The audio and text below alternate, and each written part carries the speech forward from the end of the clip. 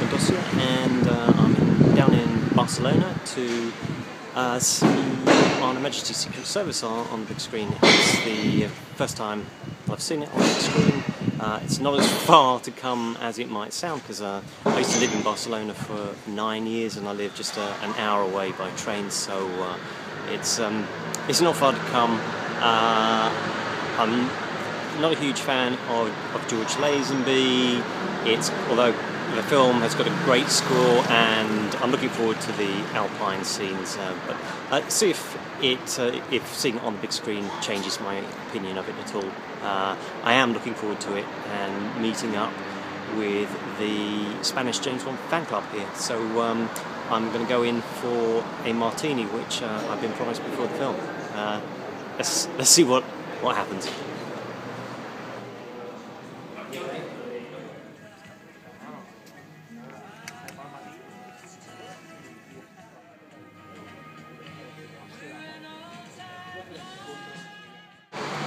Hi there again, David Lee here, and I've just seen the film.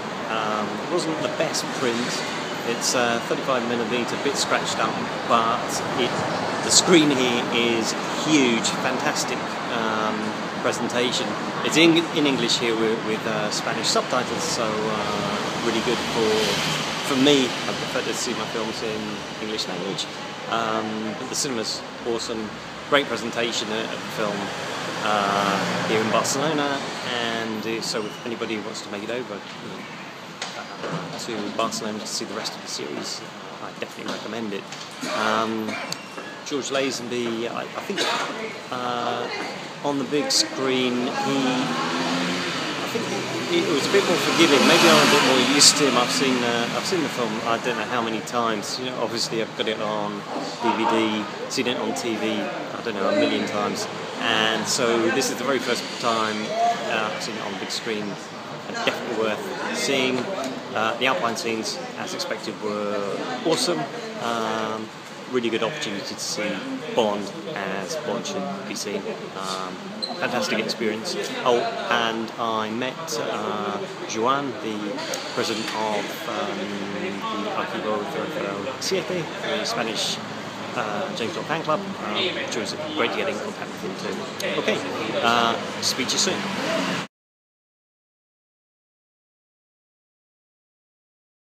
These days, because we tend to be used to watching Bond films on the TV, and we've all got DVD and Blu-ray copies. Well, some of us have got VHS as well, and it's easy to forget that the Bond films are designed for the big screen. They weren't even thinking of television, and nobody had videos in those days.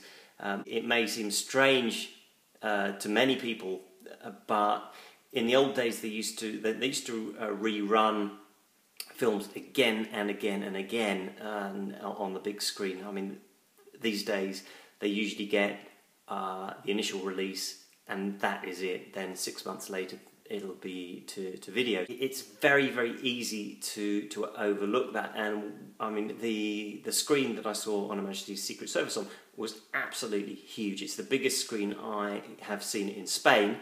I've got no idea of the size, but it's very, very different to the normal multiplex experience.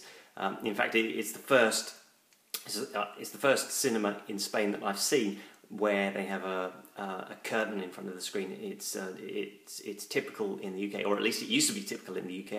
I've got to say, apart from the premiere screenings I've been to of Casino Royale and of Skyfall, I haven't been to a multiplex for about 15 years. So a few other things. The print quality was terrible, or it was terrible in parts, because a lot of the cinemas now use digital projection. You forget about the scratches and the clicks on the soundtrack and all that kind of thing. So which makes it a genuine cinema experience. And I think it's also notable how much the digital remasters, which when were they done? 2005 or something.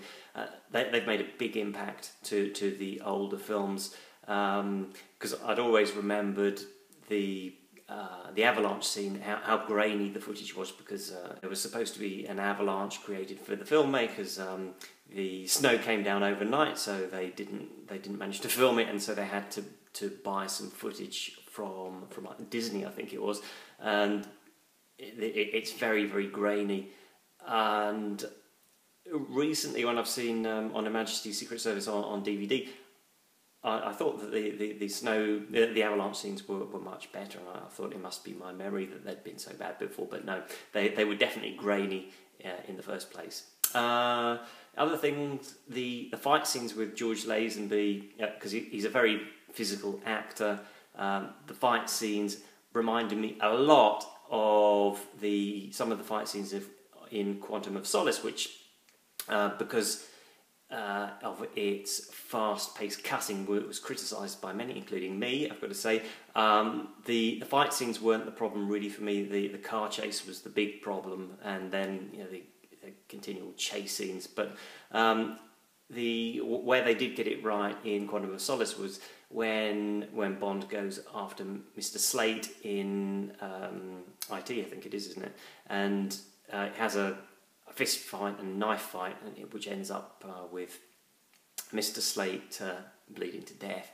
Some of the fight scenes with Lazenby reminded me very, very much of that. So, which is a good thing. I'm not going to criticise that. Yeah, you can tell he's not an actor. If he'd done another film or another couple of films, I expect he would have improved. I mean, the thing you've got to admire about him was his determination to go after the Bond role. He really went after it, and he landed it. So you've got to give him credit for that. And at the end of the day, if somebody offered me the Bond role after Daniel Craig steps down, I have no acting experience either, so I'm likely to do just as well, and I doubt you want to see my ugly face on the big screen anyway. If you get the chance to see any of the other Bond films on the big screen, definitely take it. It doesn't happen very often. This cinema specialises in showing films, particularly from the 80s and 90s, but it shows from other eras as well.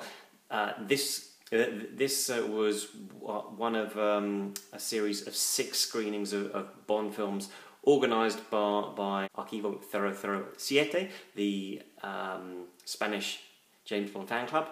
I've got to say, great job. I enjoyed meeting Joan at the cinema, and I'll definitely be staying in contact with him. Perhaps we can organise something in the future, I don't know. What else I've got to say? That's it.